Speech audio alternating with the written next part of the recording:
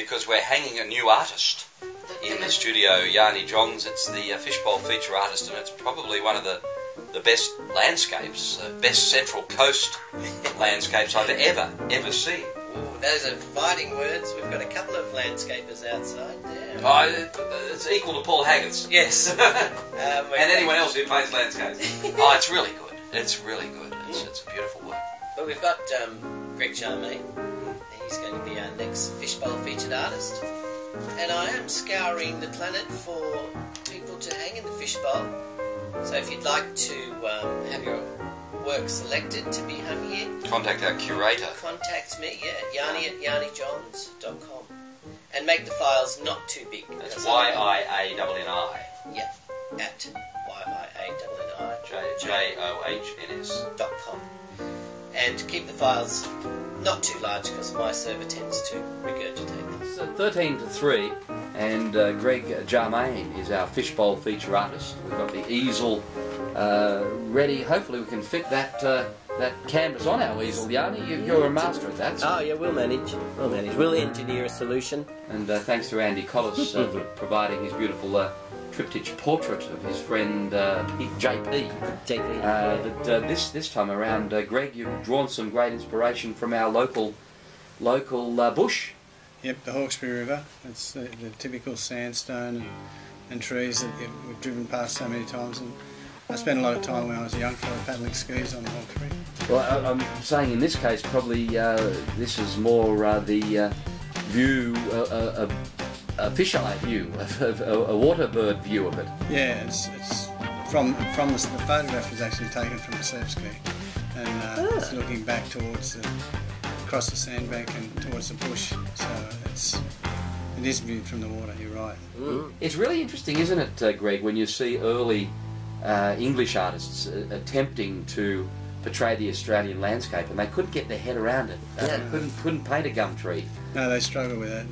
It's an Australian scene with the English elms and oaks. And what about the indigenous people are painted in classic or Greek stature? Yeah. The early ones. Yeah. It's hard to, old habits die hard, I guess. You know, you rely on your memory and improvisation sometimes, and they improvise with their background. You could almost picture, it's a timeless place, the Hawkesbury, isn't it? You can almost picture an indigenous clan, the original owners camped on the beach there, feasting on oysters and mussels and pippies. What a great life. Before the white people took all the pippies. But it's an extraordinary thing. That sort of scene too, where the sandstone escarpment comes right down onto the beach, it hasn't been spoilt because they couldn't sort of get a toehold to develop there, and a lot of it's in Ku-ring-gai Chase National Park and Brisbane Water National Park, isn't it now? So these scenes are still there.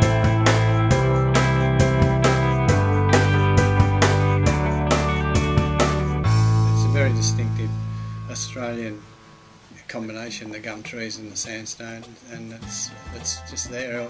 Every time you drive down the freeway, it's looking at you when you're crossing the bridge. And the oily water of the Hawkesbury slipping by. Well, I prefer not to call it oily and not give up that. No, I don't know. No, it gets that sort of it's because got that colour to it, though. Yeah, it's deep. It's dark. It's well muddy. You know, usually it's got a little bit turbid. But you've captured it so beautifully. That's a scene that is a lovely scene from a kayak, isn't it, or a surf ski, as you say. It's a beautiful place, the Hawkesbury. It's God's own.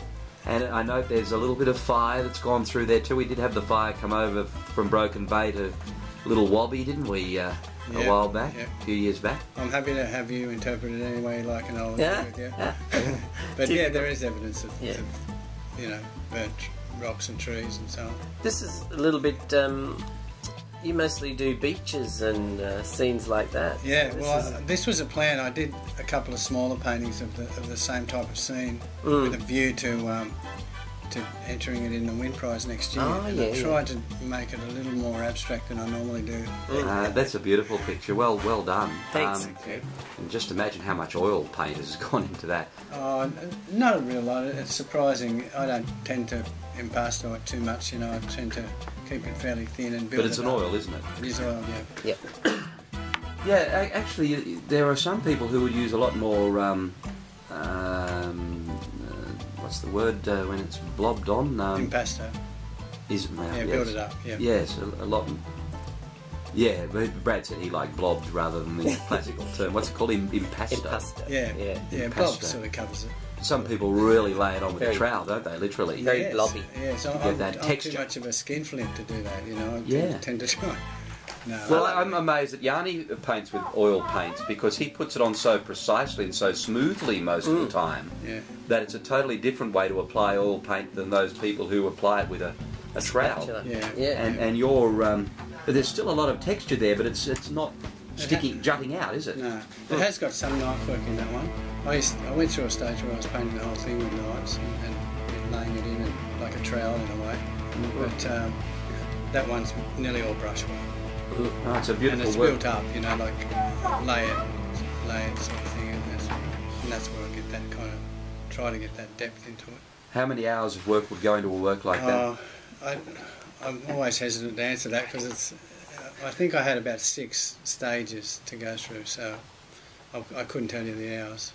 Greg, thanks so much for coming in and letting us hang your beautiful work. Hopefully we can keep it for a while because it'll be an absolute showstopper outside the fishbowl. Well, thanks very much for inviting me. I appreciate it. Greg Thanks, Jarmaine Greg. there, our fishbowl feature artist, and I guess landscaping doesn't get much better.